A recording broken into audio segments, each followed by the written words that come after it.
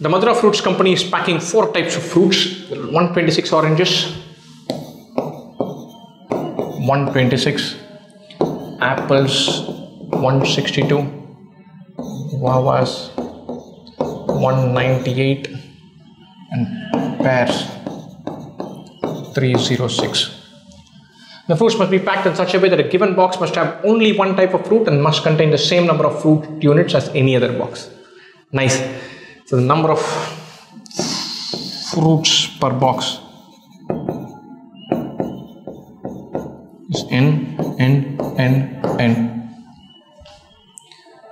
What is the minimum number of boxes that we must be used? So the number of boxes is 126 by n, 162 by n, 198 by n, 306 by n.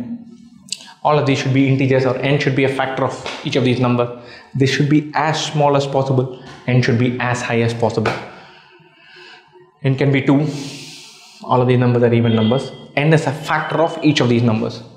126, 162, 198, 306, they're all multiples of 9. 3 plus 6 is 9, 1 plus 9 plus 8 is 18, 162 adds up to 9, 126 adds up to 9. Each of these numbers are multiple of 9, each of these is a multiple of 2, each of them is a multiple of 18. So I'm going to say, hey, I'm going to carve out an 18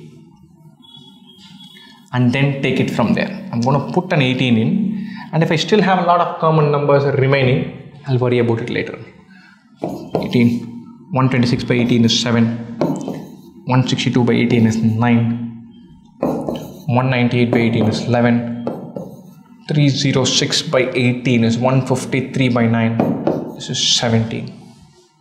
Nice. So 7, 9, 11, 17, they have nothing in common.